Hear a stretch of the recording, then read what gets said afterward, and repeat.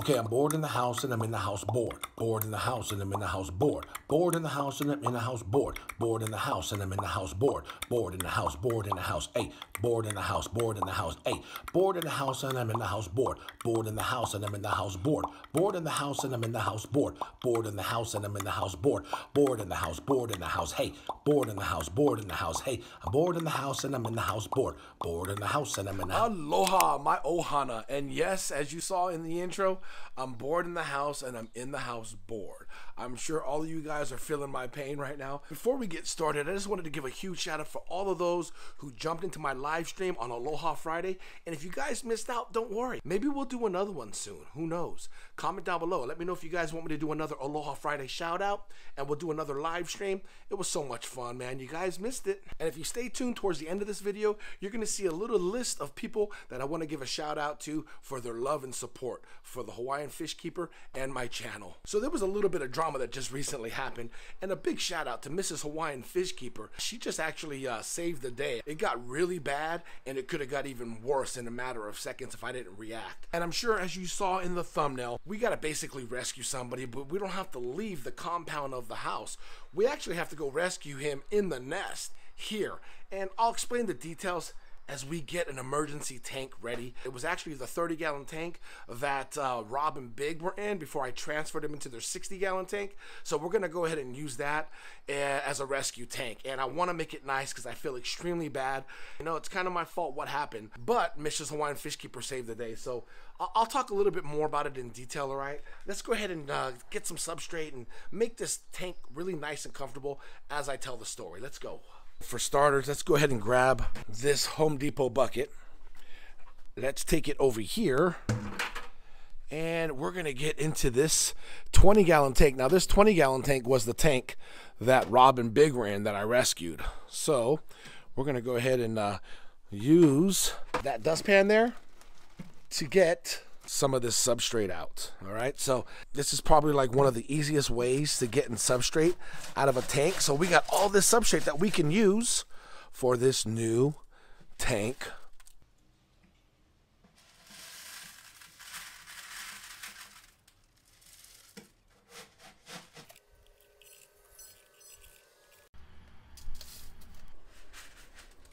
All right, now that we got the substrate, I think I'm gonna go ahead and put this plant in there too. I'm gonna make him feel real comfortable. Like I said, I feel extremely bad on what happened, so we're gonna go ahead and just toss that in the substrate bucket, and let's put this in the house. All right, so here's our substrate. There's a plant there, and here is the tank that we're gonna use. 30-gallon tank. Let's go back into the garage and go get the heater that was in this tank, and also that submersible filter that I had in here too. That's actually for a 50-gallon tank. We're actually gonna put 2 filters on this tank, that submersible filter, and then what we're gonna do is we're gonna take a filter from on the back of this tank, Maui's tank. I have a hang on the back there for a 75-gallon tank that we're gonna stick right here because it already has beneficial bacteria in it. And since we have nothing in this tank and we're starting from scratch, that way we can jumpstart this tank and our new rescue will have a nice, fresh, perfect home. All right, here we go. It's right over here.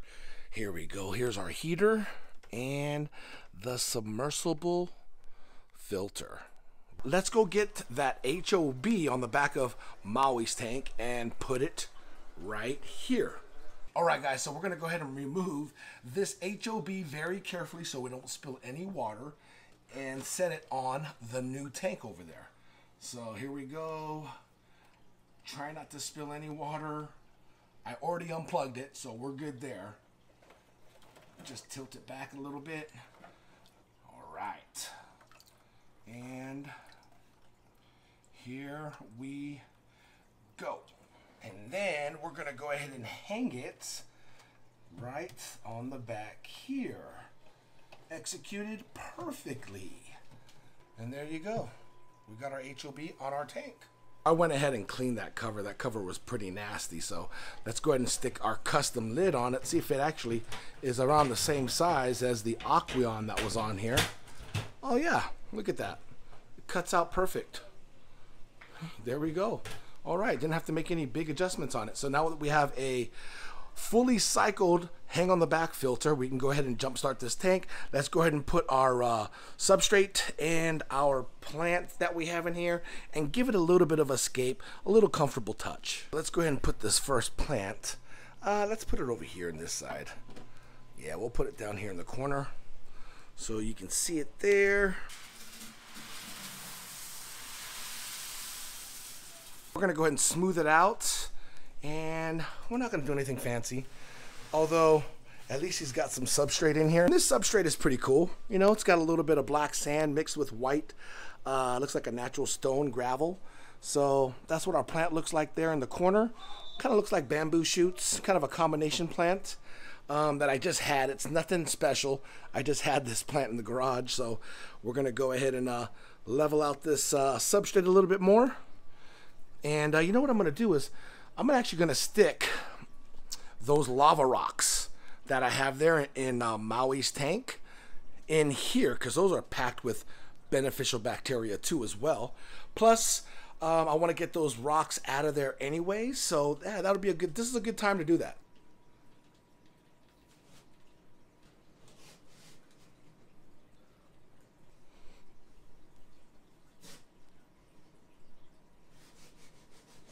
The last lava rock, which we'll kind of just put right up in this little hole here, or this little gap.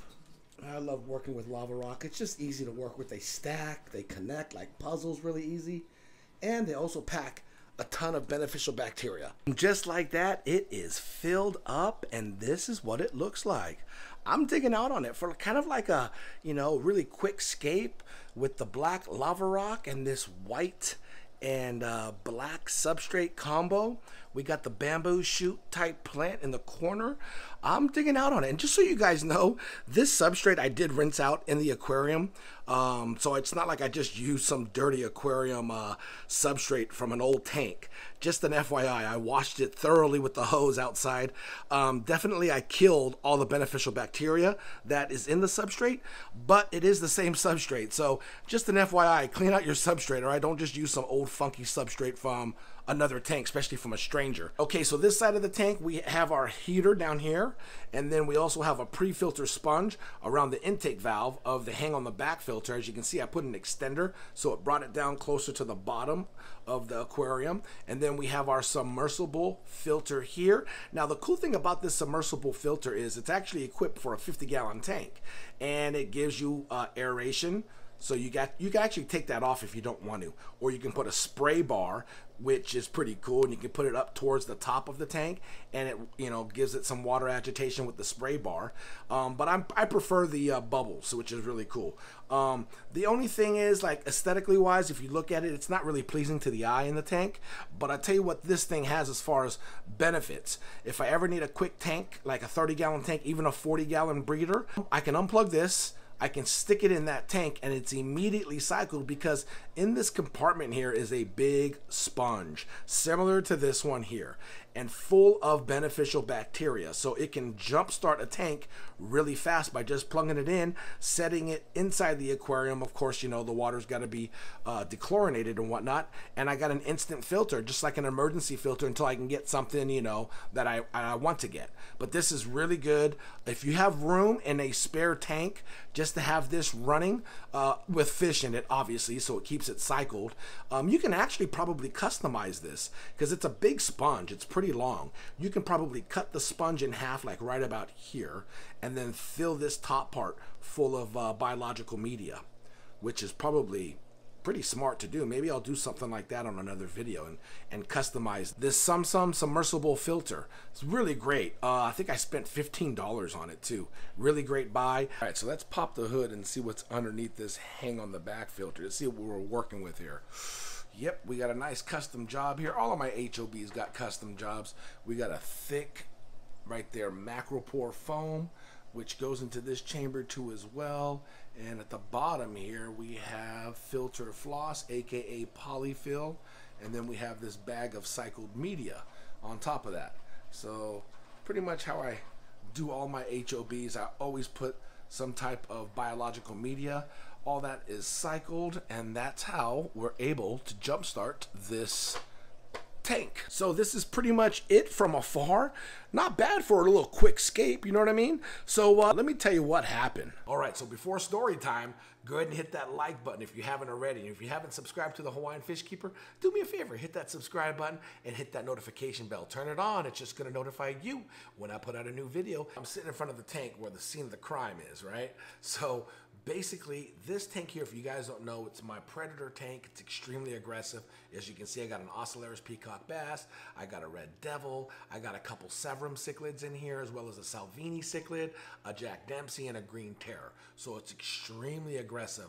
And then I also had my lemon Oscar in this tank. Now, out of all the fish in this tank, my lemon Oscar is probably the least aggressive. For the most part, they all kind of mind their business. As you can see them in the back there, there's an occasional chase like cichlids do, but like nothing out of the ordinary. Until my wife said, hey babe, you got to check that tank out. I think they're picking on the lemon Oscar. And I'm like, no, he's fine. I would come here, I would look. And I'm like, no, he looks good. I can see him. You know, he's fine. I have a special bond with my lemon Oscar. He almost got his tail fully bit off. As you can see in some of this footage here, he got it bit off by Boy the Flowerhorn. He felt so bad for him. I scooped him up, put him in the 10-gallon tank, nursed him back to health, his tail fully recovered. I took Boy the Flowerhorn out, stuck him in his own 40-gallon tank, and then I reintroduced the lemon Oscar to this tank, and he was fine. He would eat, he would swim around, nothing out of the ordinary. I fed him one time. I put a bunch of pellets in there, and everybody usually smashes the top. Boom, boom, boom. He didn't eat anything. That's when I knew something was up. So I'm looking at him, right? I'm looking at him. Then I seen the green terror come out of nowhere and just smash him. And I can only see one side of him, not knowing what the other side looked like. So I went around the tank, and I look, and I can see it's beat up. It's really beat up. Not really bad, but it's beat up. It looks like a piece of sandpaper just like scuffed him. So I immediately go into action. I'm like, I gotta get this guy out of there. So I'm thinking, where can I put him? Oh, I'll put him in Maui's tank on the other side because I have that divider. So I net him. He's right up over here, right by this wave maker. It wasn't hard to get him. He was just there, right? I net him. He's still got some fight. He's wiggling around in the net. This tank temperature is the exact same as Maui's. I went over there. I put him inside the other half, and immediately he just is floating. He's not moving. He doesn't look good at all. He's just kind of drifting around in the current. I turn off the wave maker in Maui's tank, and he's just drifting. So I'm like, oh my gosh, this is bad. So I panic. I net him again. I bring him back here, and underneath this cabinet here, I have a 10-gallon tank. It's my hospital tank. So I put him in there. I net my red Moto, which is in there, and I put him in Maui's tank on the other side. So that's the fish that's on the other side of Maui's tank, and he's still doing bad. He's just floating. I do a huge water change, like 60% water change. I put aquarium salt in there along with Melafix, and then I noticed there's like a cable from the heater and an airline hose, kind of like this, up against the glass. So what I did was with my hand, because he really wasn't moving much, I grabbed him and I wedged him in between it, you know, keeping him upright. And the sponge filter, the bubbles were going right over his gills. And it was like a perfect spot for him. And said a little prayer, went to sleep, woke up the next morning, immediately got up.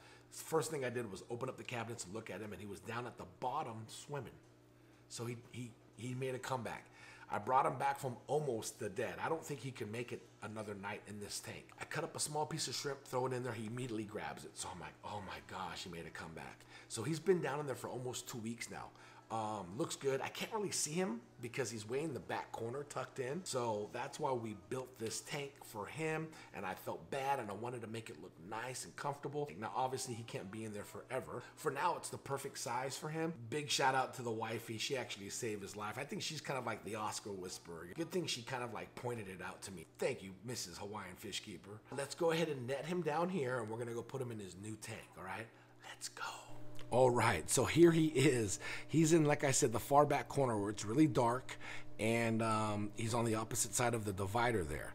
Now, he looks great. From here, he looks great. This is basically how I can see him. This is exactly how you guys can see him. Let's go ahead and net him. I'm gonna put him in his new tank.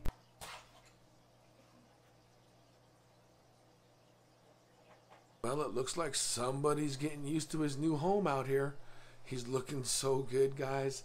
This is my lemon Oscar, and he's looking gorgeous. This is the right side of his body here. This is the side I want to see, his left side. Oh, perfect. Oh gosh, you can see it's a little discolored, but for the most part, he made a total recovery. Fins look good, dorsal fin. His pectoral fins look great. Look at him, showing off. I know you had a rough month, but this is all you, nobody else. Now, he's not going to be able to stay in this tank for much long, but for the time being, you know, I think we made it comfortable enough for him. And you can see how big he is compared to his tank. So he's got some space. He's got some room in here. Tell me what you think down in the comments below, guys. Don't forget to like. And we're going to see him in up-and-coming videos. Maybe we'll do a feeding video on him next.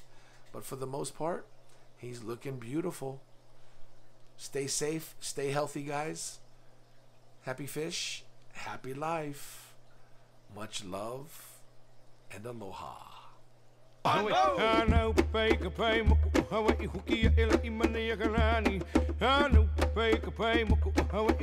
A Maui.